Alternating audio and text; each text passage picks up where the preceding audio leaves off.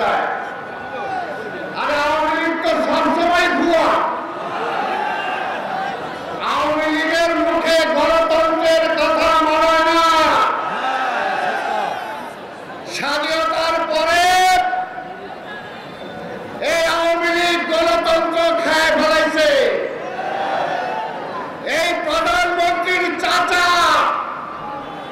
খন্দকার মোস্তাক তার বাবারে হত্যা করে এই দেশে প্রথম মার্শাল্য দিয়েছিল। আজকে তারা গণতন্ত্রের কথা বলে। এর আগেই তো বাকশাল দিয়া পাবলিকের শাল দিয়ে দিছিল, সকল রাজনৈতিক দল নিষিদ্ধ করে দিছিল। তারা আজকে গণতন্ত্রের কথা বলে বিয়ের আওয়ামী লীগ থাকলেই নাকি গণতন্ত্র থাকে, আওয়ামী লীগ থাকলেই নাকি মুক্তিযুদ্ধের পক্ষে থাকে। আর আওয়ামী লীগ থাকলে গণতন্ত্র থাকে না। আওয়ামী লীগ থাকলে যে কারণে যুদ্ধ করেছে সেটাও থাকে না। আজকে শুধু সেই সময় না, বাংলাদেশে যে কয়বার গণতন্ত্র হত্যা হয়েছে প্রত্যেকটার পেছনে আওয়ামী লীগ দায়ী। এরশাদ সাহেব মার্শাল দিয়েছিলেন। আজকের এই আওয়ামী লীগের প্রধান আওয়ামী লীগ বলেছিল উই আর নট আনহ্যাপি। ওনারা খুশি হয়েছিলেন, ওনারা তারা বিরোধী দলের নেত্রী হয়েছিলেন। এরপরে আবার যখন এই দেশে আর্মি এসেছে, কখন এসেছে 2007 সালে এই আওয়ামী লীগ লগির বইটা দিয়ে মানুষ মরে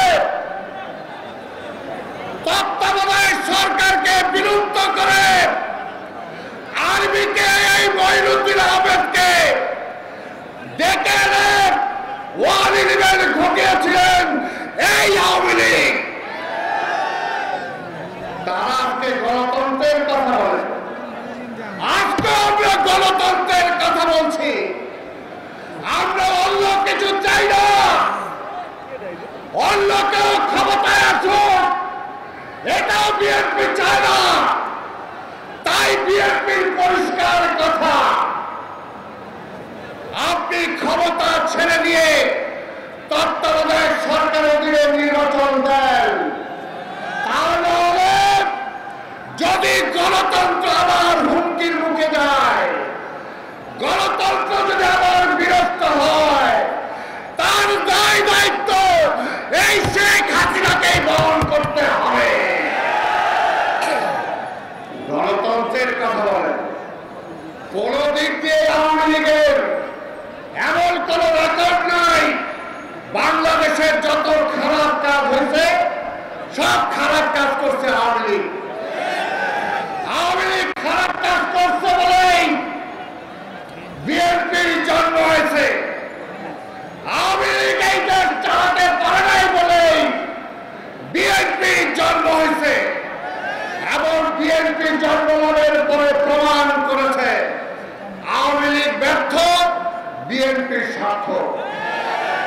যেমনি ভাবে 25শে মার্চের পরে সেদিন কাউকে খুঁজে পাওয়া যায় নাই, শহীদ জিয়া কালুর ঘাটের বেতার কেন্দ্রে ছুটে গিয়েছিলেন, ঠিক তেমনি ভাবে এই দেশের গণতন্ত্র যখন খেয়ে ফেলেছিলেন, স্বাধীনতা যখন নির্মূল অবস্থায়, তখন এই দেশের মানুষ জিয়া রহমানকে ক্ষমতায় বসিয়েছিলেন।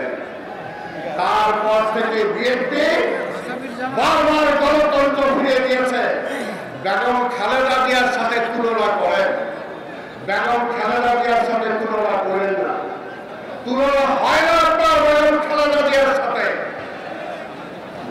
96 সালের নির্বাচনের মধ্য দিয়ে বেগম খালেদা জিয়া প্রধানমন্ত্রী হয়েছিলেন। আপনার মতো ওই 154টা সিটে বিনা নির্বাচনের সরকার ছিল না, সেটা 300টা আসনে নির্বাচন হয়েছিল। কিন্তু তারপরেও বেগম খালেদা জিয়া গণতন্ত্রের স্বার্থে দেশের স্বার্থে প্রতিটা রাজনৈতিক দলের কথা শুনে তিনি প্রধানমন্ত্রিত্ব ছেড়ে দিয়েছিলেন। কিন্তু আপনি কি করেছেন বলেন? আন্দোলন আন্দোলন। 2014 সালে যে আন্দোলন হয়েছিল, এই ঢাকার সাথে সারা দেশ বিচ্ছিন্ন ছিল। ব্যবসায়ীরা, মিন্টু ভাই এখানে আছেন, ব্যবসায়ীরা কাউন্টার ছিল, পোর্ট বন্ধ ছিল, এক্সপোর্ট ইম্পোর্ট বন্ধ হয়ে গিয়েছিল, দেশ চলছিল না। এই আজকের প্রধানমন্ত্রী শেখ হাসিনা সেদিন বলেছিলেন এই নির্বাচনটা হয়ে যাক, এরপরে আমি আরেকটা নির্বাচন দিব। এটা আমার মুখের কথা না, এটা মিডিয়াতে আছে, সবাই জানে। কিন্তু প্রধানমন্ত্রীর চেয়ারে বসার পরে আর ক্ষমতা ছাড়ার সাহস হয় না। তাই বললাম, বেগম খালেদা জিয়া তার নাম ইতিহাসে সংরক্ষণে লিখিয়ে গেছেন। আপনি বেগম খালেদা জিয়ার সাথে তুলনা করেন না, আপনি ক্ষমতা ছাড়া সাহস পান না। তাই আজকে শেষ কথা বলতে চাই, আমরা গণতন্ত্র বিশ্বাস করি, এই কারণে এখনো পদযাত্রা, সভা সমাবেশ করতেছি। আপনাদের মতো সেনাদলের সামনে গান পাউডার দিয়ে মানুষকে আমরা জ্বালিয়ে মারার রাজনীতিতে বিশ্বাস করি না। আপনাদের মতো এই সচিবালয় থেকে যে কর্মকর্তা কর্মচারীরা বের হয়েছিল, সেই আপনাদের আন্দোলনের সময় তাদেরকে আপনারা দিগম্বর করে ছেড়ে দিয়েছিলেন। আমরা সেটাও করি না, করতেও চাই না। বাংলাদেশের অর্থনীতিকে 12টা বাজিয়ে দিয়েছেন। তাই বিএনপির নেতা দেশনায়ক তারেক রহমান আজকে দেশকে ভালোবাসেন, দেশের মানুষকে ভালোবাসেন, গণতন্ত্রকে ভালোবাসেন। সেই কারণে এখনো ধৈর্য ধরে গণতন্ত্রকে টিকিয়ে রাখার সংগ্রাম আমরা করছি।